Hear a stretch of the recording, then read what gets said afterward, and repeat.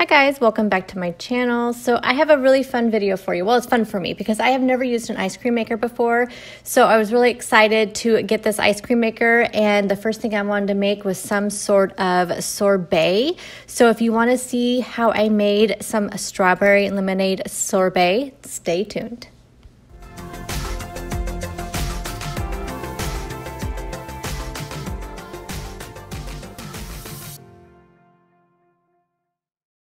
So the first thing you're going to do is you're going to take some strawberries, and I used approximately 2 pounds of strawberries, and it made almost exactly the 4 cups that I needed. It was a little bit over, so I, ate a couple.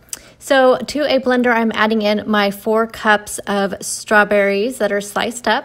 And then I'm also going to add in 1 cup of lemonade, which I just used one of those drink packets. So you can use Crystal Light. This happened to be a Country Time. And I just simply mixed one of those packets with 1 cup of water and made a cup of sugar-free lemonade.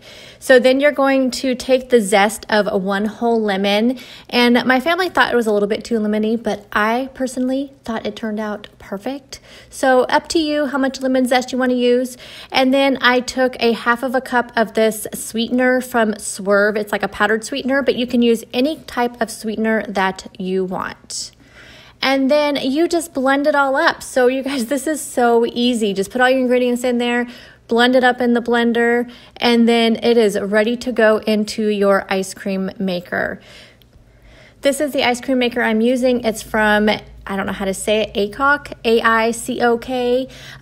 You can get it on Amazon. I will have a link for it down below in the description box. It's a 1.5 liter. It's really quiet, surprisingly. I really didn't know what to expect, to be honest. It has this little insert, so one thing you have to do is put this insert in the freezer for at least 12 hours before you make your ice cream or sorbet. So this has been in my freezer actually for about 2 or 3 days. I just store it in there now. That was actually my husband said, wanted you to store it in there. I'm like, oh, that's really smart. And then it has a little insert in there, and it holds that so it's easy to pull out. Those little prongs make it really easy to pull out. And then you just simply pour in your mixture inside that insert. And again, this made the perfect amount. And then you're going to put the top on, which has the motor in it, and it has a timer on there. Now, the original recipe that I looked at said it would take between 30 to 45 minutes depending on your ice cream maker. So my ice cream maker here, it has a 30-minute time limit. So you just have to reset it if you want to go longer. So I originally set it for 30 minutes.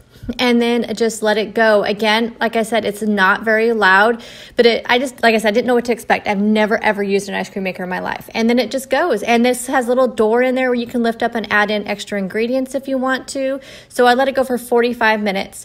And then this is what it looked like when it came out. Me personally, I wanted it to be a little bit more frozen because it just wasn't quite frozen enough. And again, not knowing anything about ice cream makers, I did put it into the freezer for about 30 minutes or so, but I didn't know if I could let it go longer because I didn't know what it might do to the motor.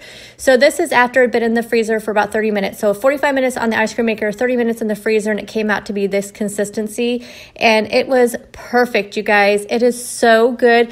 Technically 0 smart points. I don't know if blended fruit comes into play here with Weight Watchers, but I don't count blended fruit. So to me, this is 0 smart points.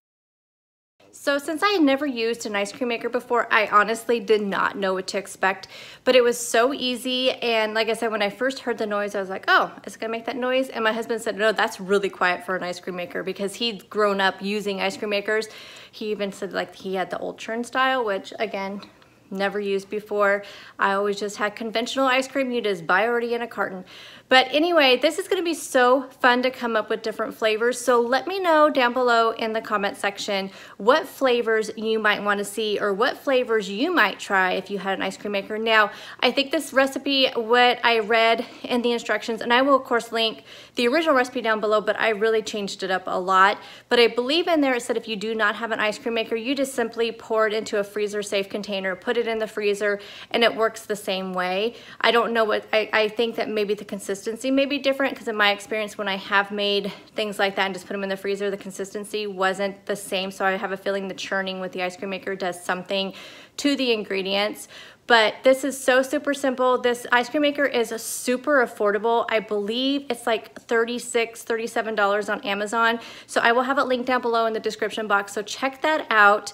Also, again, let me know what other kind of flavors you want to see. If you want to see more of these recipes, let me know. I would be happy to come up with some flavors. I actually have a couple in the back of my mind. Have anybody ever heard of chocolate sorbet?